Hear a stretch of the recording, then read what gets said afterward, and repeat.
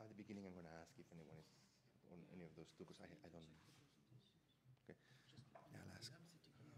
Yeah, I'm going to ask right now. See. So before we start, we had two extra speakers that submitted their presentations. I don't know if they're in the room and they want to do their presentation after mine. We had one from Cap Digital. You want to do it after me? Yeah? Perfect.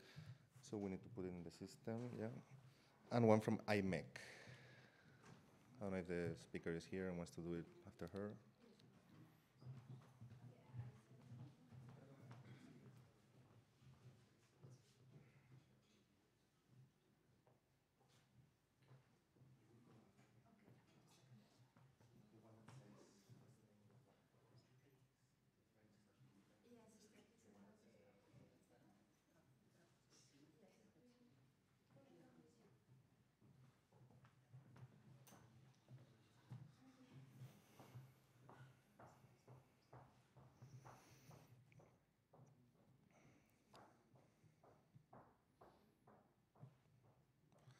All right, so we're going to start. Welcome to this presentation about the two new topics for the next generation internet. My name is Luis Martinez. I'm from the Commission. Let's start by explaining a little bit what the next generation internet is. We call it the Open Internet Initiative. It's a new initiative that we're working on. And we're basically trying to go back to the human-centric vision of the internet. In this case, for example, we know that the European Commission is very slow when it comes to targeting certain groups of innovators, internet innovators especially. And we're trying to do new approaches in order to reach them, to reach those communities. One thing that was we have received a lot of complaints is that the projects of the Commission are too long, normally 2-3 years. And for startups especially, it's not valid because a startup doesn't know where it's gonna be in 3 years. So we're targeting in short research cycles and short validation cycles. We're using the cascading grants mechanism, which is a very agile programming with flexible implementation in order to reach these communities. And NGI supports the human-centric internet vision, which basically means to give back control to the user. This is the next generation internet in Horizon 2020. These are all the calls that are related to NGI. We have AI, Internet of Things, the global social sphere, interactive technologies, multilingual, inclusive, and ours, NGI Open Internet Initiative. There are some areas that are also related, like 5G, cloud, high-performance computing, big data, and cybersecurity.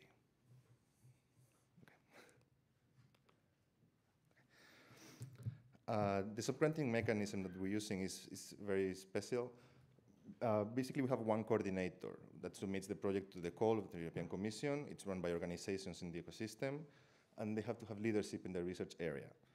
In our call, they get a budget of 7 million euros for a 2-3 year long project, and 80% of that budget has to be distributed to the subgrantees through open calls, and the procedures are adapted to the stakeholders.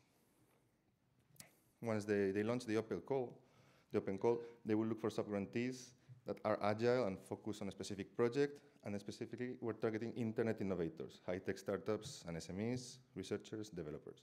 They will carry out the research and innovation work. And on average, they will get around 50,000 to 200,000 euros, short projects, less than a year.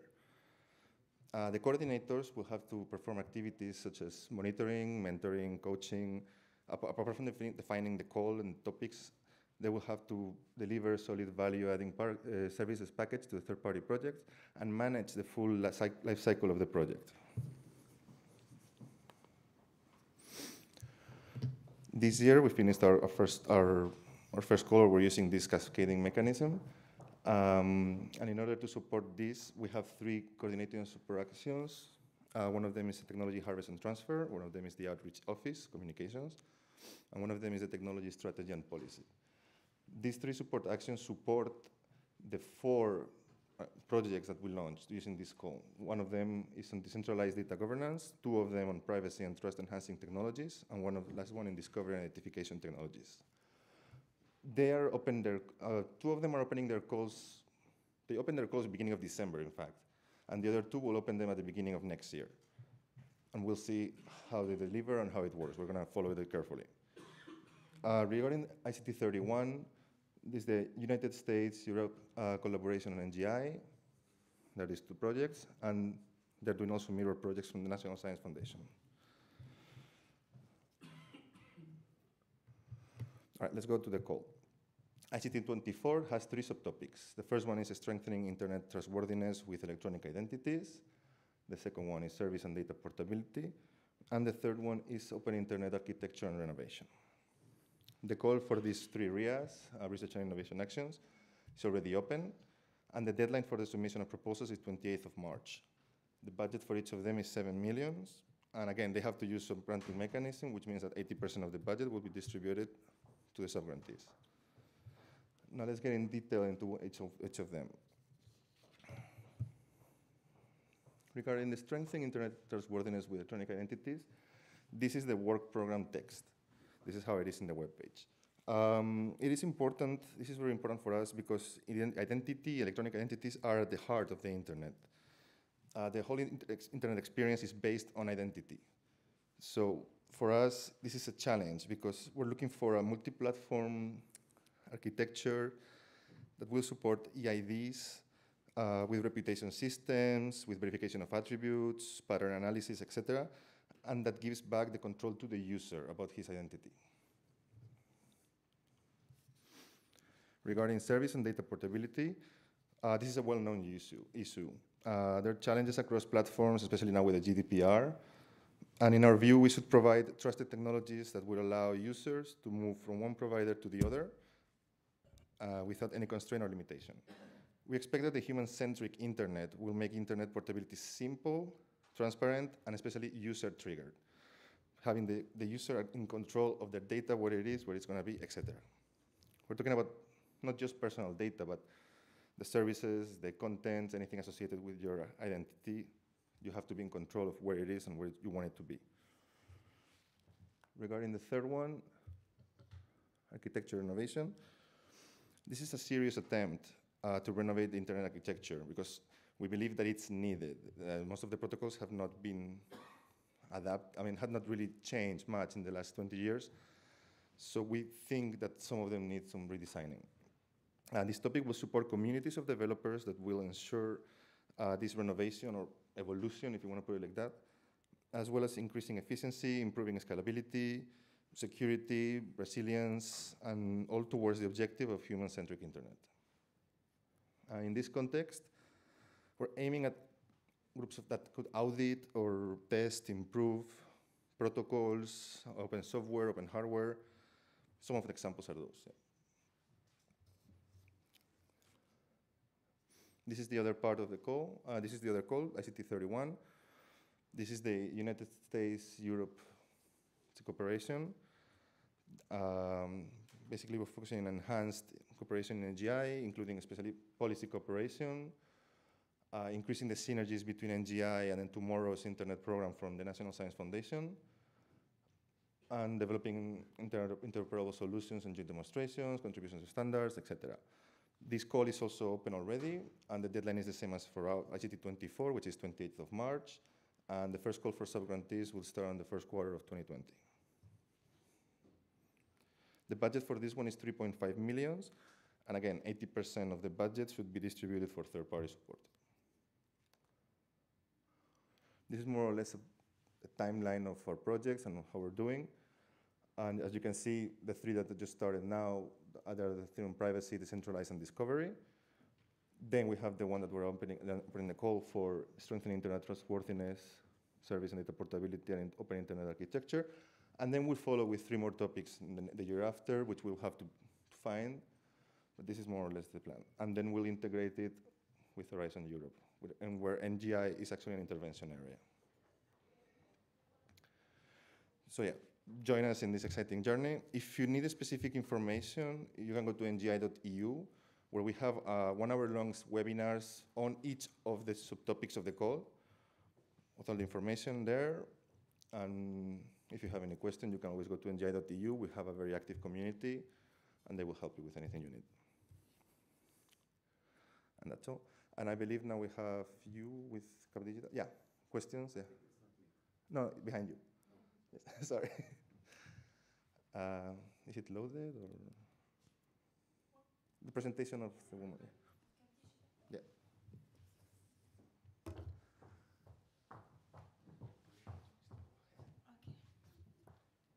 So good morning, everyone.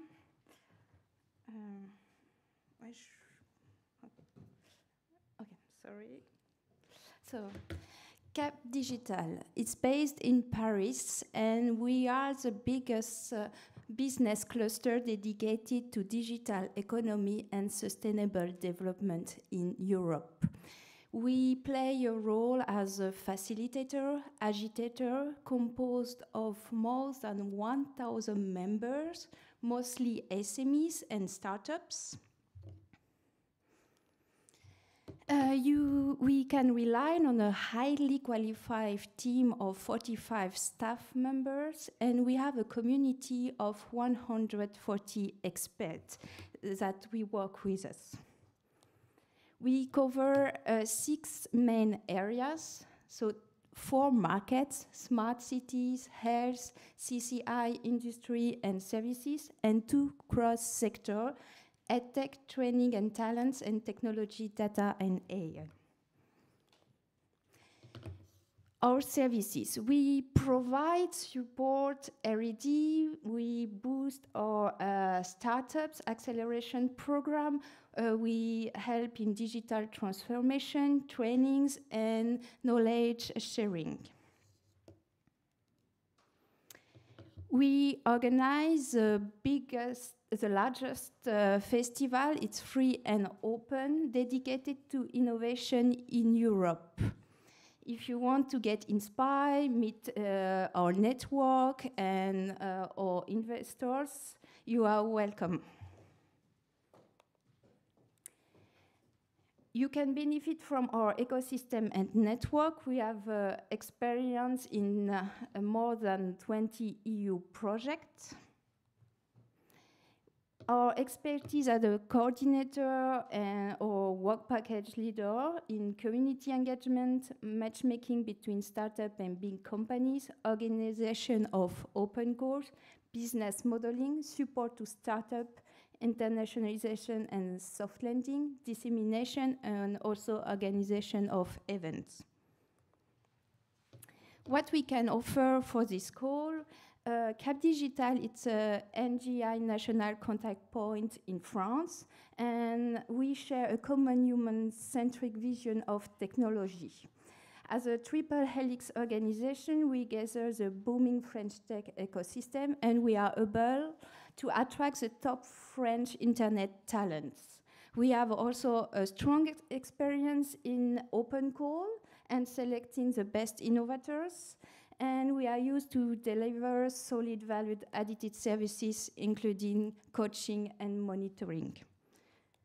So if you are interested in us, do not hesitate to contact us. Thank you very much.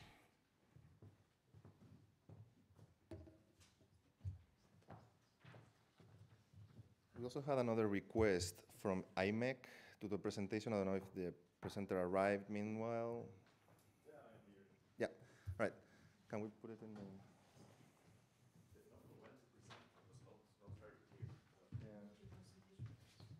Oh, you need my presentation?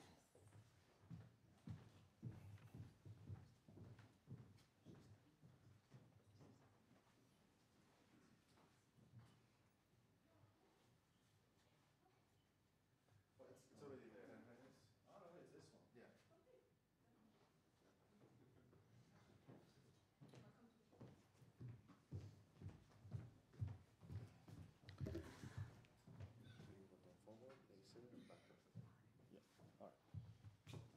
Okay, morning. Oh, everybody's in the room. Morning, everybody. I'm Erik Mallens, professor at IMEC and Ghent University, and I'm going to talk a about the stuff we do with Tim Berners-Lee himself, namely the new solid platform. Yeah, I'm part of IMEC. IMEC is the biggest research institute in Belgium. We're based in Leuven, but the software part is based in Ghent. About 40 professors, and in general we have 2,500 researchers. Can you please use the microphones for the recording? Oh, I'm being recorded too. All right. Now, well, what we see is that at the current internet, that the big ones like Facebook, they have all the power because they have the data. So the customer becomes the product. Now, what if you want to change providers? Let's just take the example of photos. So let's say all our photos are on Flickr or on Google, and you want to change stuff. So it's not easy to combine all your photos. So this is what you have to do if you want to move your photos from Flickr to Google, according to Google. Now, the funny part is when you see it may take a bit of work. We all know it really takes lots of work. So it's really not feasible from an end user point of view. And also, it's not only for the end user. So the end user, it's an extreme hassle to do some stuff, and it's also, as just said, it's very uneasy to combine these services, if not impossible to combine these services on the same data, right? But also from a service provider point of view, if you're a new kind of, if you want to go into business as an SME. Well, you have to have high investment, and it's a high risk to really introduce your new services, because, well, lots of the power goes back to these giants, because whenever you log in into Facebook, because that's how to get indeed directly a big user portion, you directly well, get into their realm, and the data is not yours anymore. And so it's very, very difficult to make money.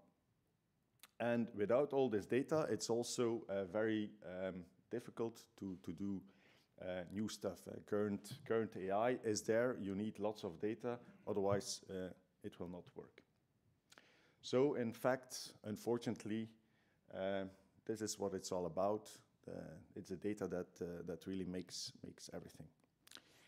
Now, what we, together with Tim Berners-Lee and my team, think is that, okay, it's not sustainable anymore. We know, and on the bottom part, we have 3 good reasons why it's not sustainable anymore.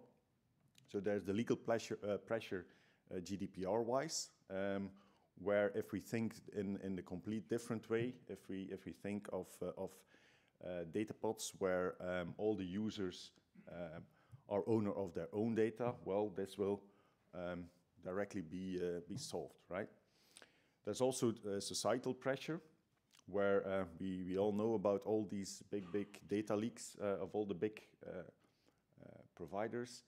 And I already told you, it's very difficult to innovate a lot. If you look at Facebook, when did they innovate? They definitely not on their end user stuff. So, well, it's the 3rd time that the inventor of the internet is going to try to change stuff. So he did it the 1st time together with the Belgian, Caillou, in the 90s. The 2nd time around 2000 when he said, we don't only need an internet where we can click through as a human user, but the internet should be also automatically digestible via machines. So we put a semantic version on top of that. And now, together with my team, we're trying to reverse the realm and look from the way of the end user. Of course, this is Dutch because Ruben also has made statement in that way.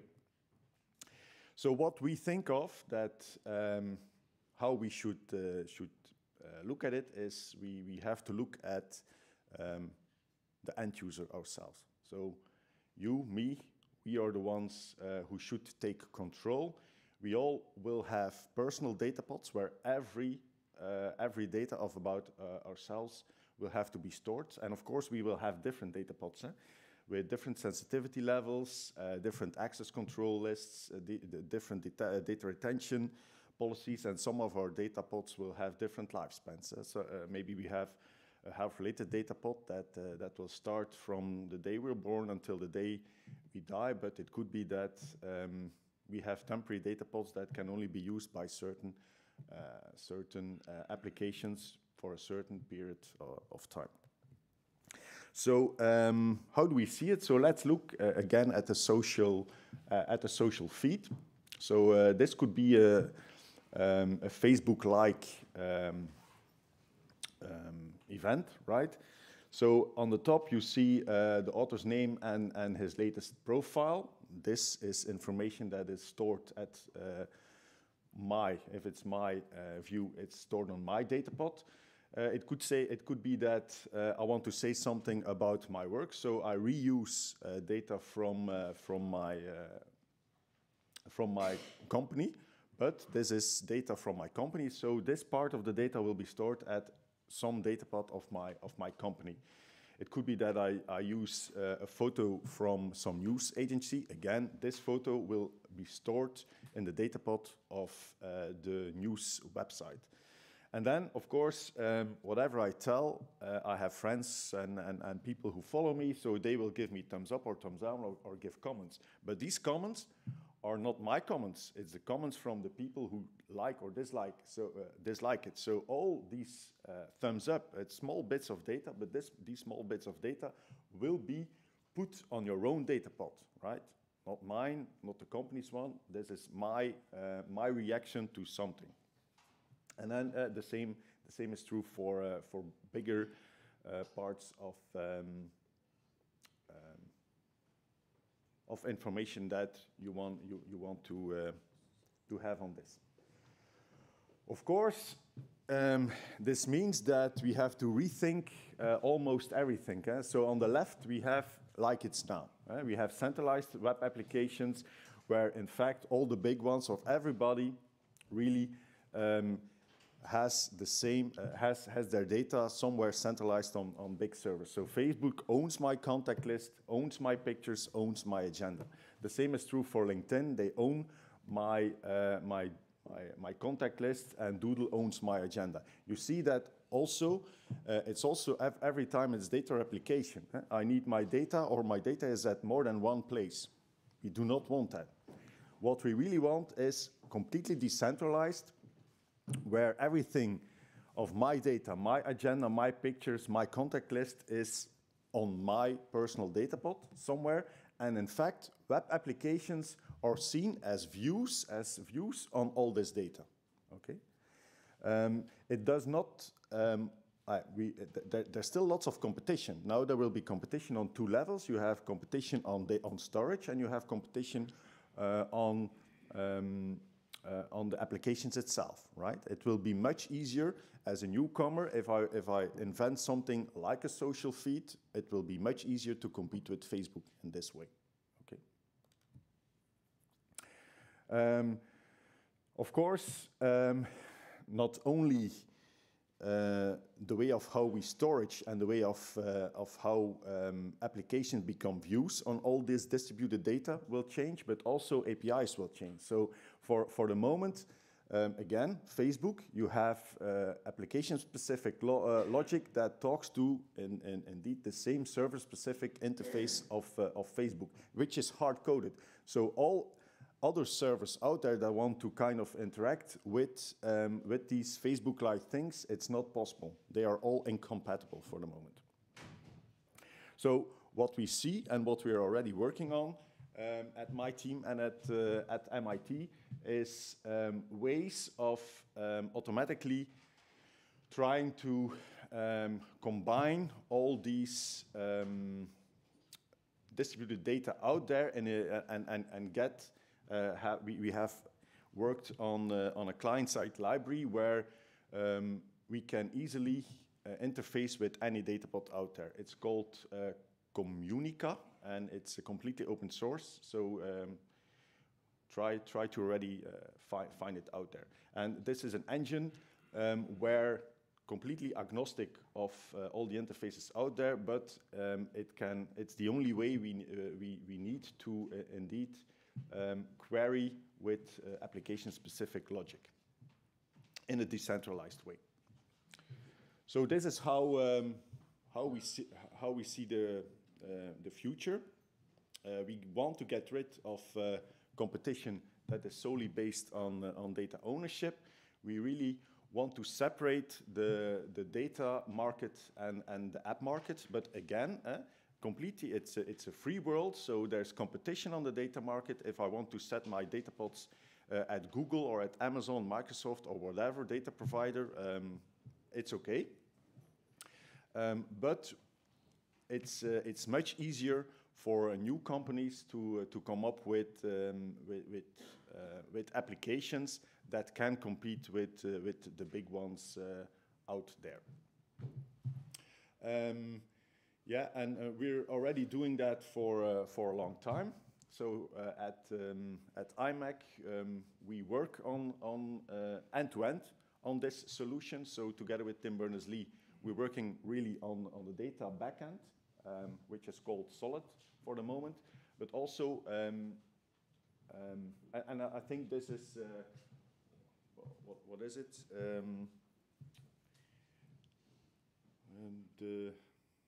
The readiness level of Solid, it's about 2 to 4, but we're working on also mapping all these data.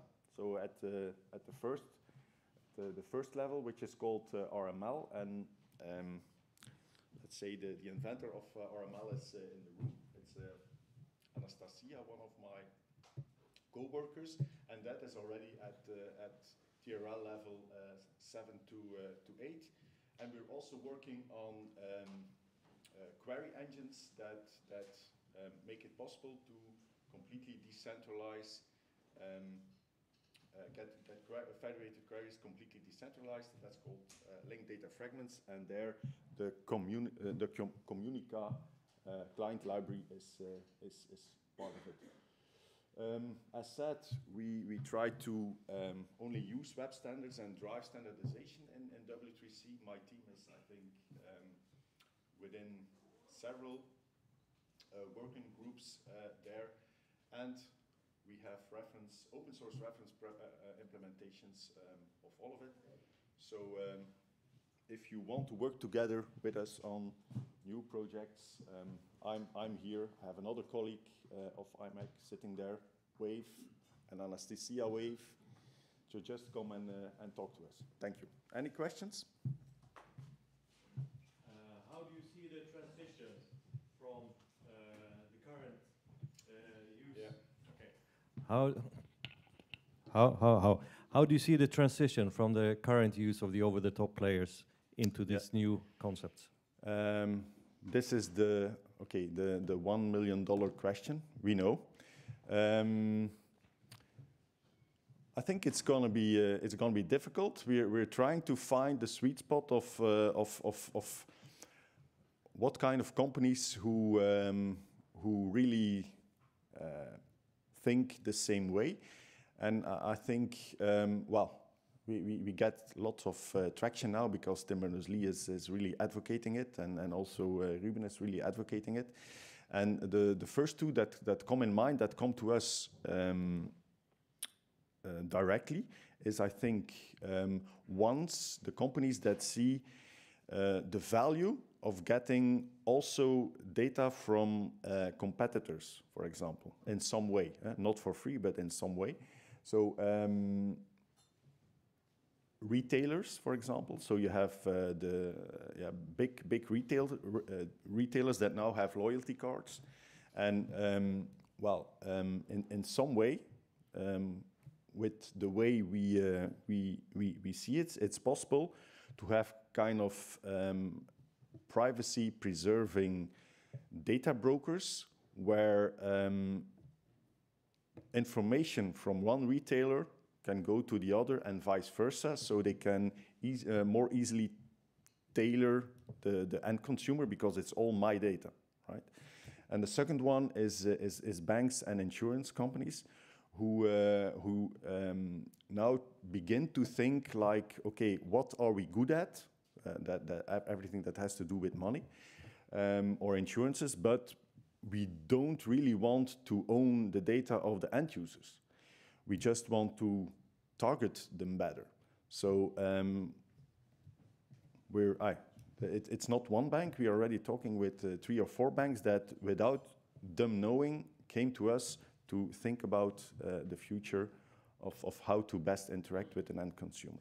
So I also, like yesterday, it's already the second talk on NGI. We all see that something has to change. That it's not good that the GAFA ones own all the data. But you're right. It's the major question. What will be the tipping point in when there will be enough momentum and everybody will change? You're right. That's a difficult one. But that's why NGI is, I think, here, and we have to really at least come up with a complete technical solution. So thanks for the talk. Nice talk. I have 2 questions. The first one is related to the privacy and the security of the data. You didn't discuss about that, but basically, what will prevent big players to steal the data? So you didn't say anything about that because the data is inside my pod. I have my own data pods. Yes. But since I expose this data, everybody can take the data and sell the data. No. It's also up to the end consumer of what to expose when. It's not open data by default.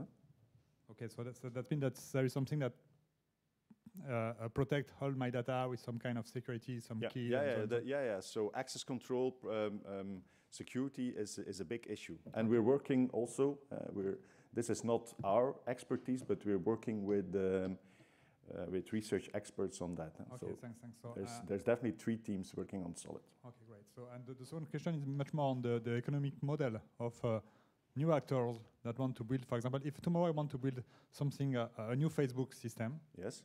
Okay, what will be my economic model if I cannot steal the data, if I cannot sell the data? Be inventive. So now it's not the data, but it's you. If you come up with a new idea, I do not know. Maybe, it's a service that's going to make the difference, not the data. Because basically, I mean, since I'm running the web server to expose all those data, this costs a lot from the data center viewpoint, from the resource viewpoint. I have to pay the bill for all those servers that will expose the web services, basically. So which means that from the economic model, the cost of the player that expose the service. It will come with a cost. It's like I said, it's not for free. So maybe you, as an end consumer, you will have to pay more to have your data pods out there, but you will also get more in return because you will be the one selling your data to the service providers. And it could be that it's again some advertisement that will make the money for the new Facebook or something like that. It's a service that will make the difference, not the data. But again, you will be owner of the data, like it should be.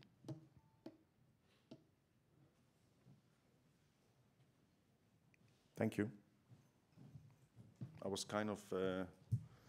I did not know that I had to present now. I thought it was somewhere tomorrow. But yeah, when you send the presentation. Yeah, but it was not clear when. All right. When it should come. Well, thank you very much. I don't know if there are any questions regarding the ICT call. Yeah, if there are no more questions, back to the topic. ICT2031, no questions. All right. Yeah.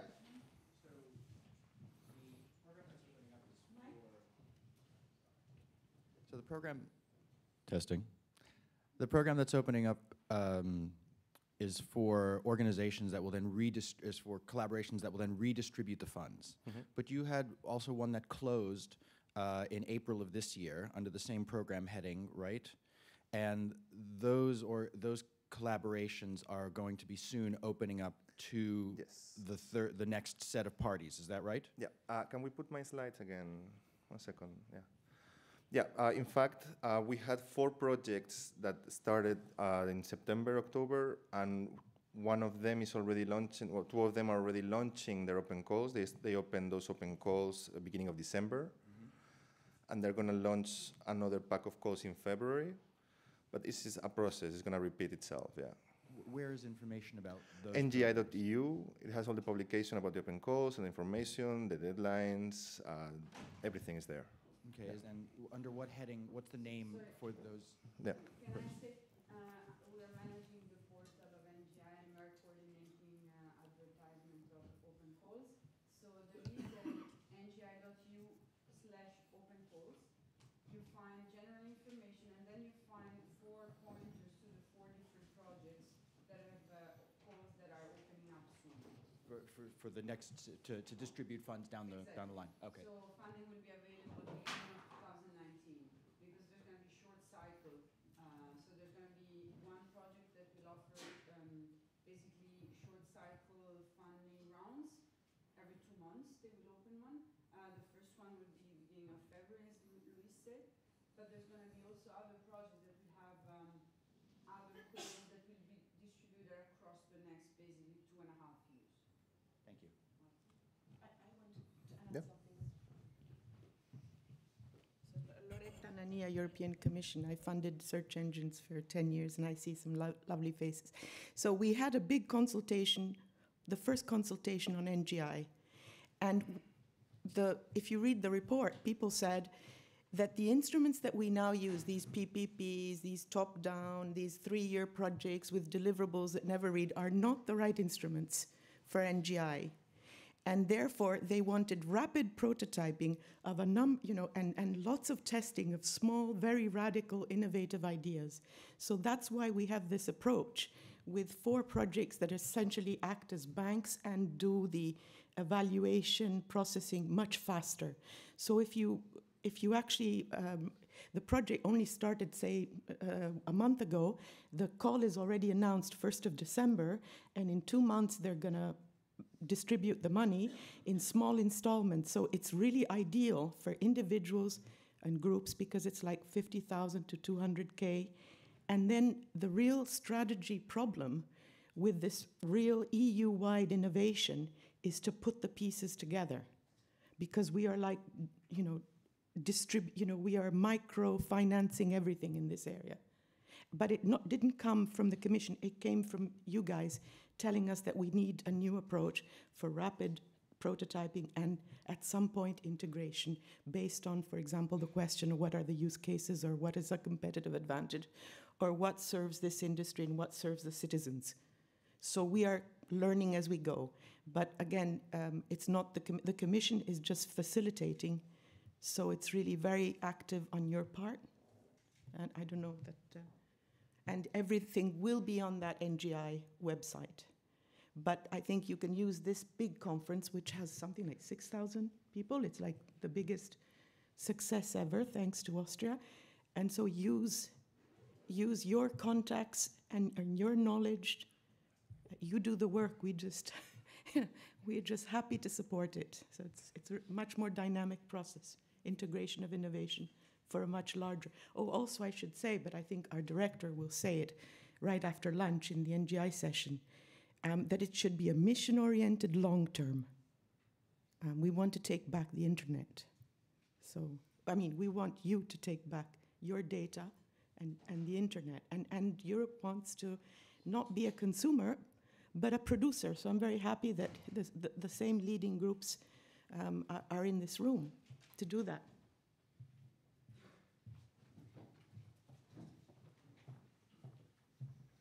Thank you. Just as a reminder, there's an NGI session on plenary after lunch. I think it's at 2:30 starts with the director and yeah. Any other questions? Call related? Perfect. Then thank you very much for being here. If you have any questions, ngi.eu. Thank you very much.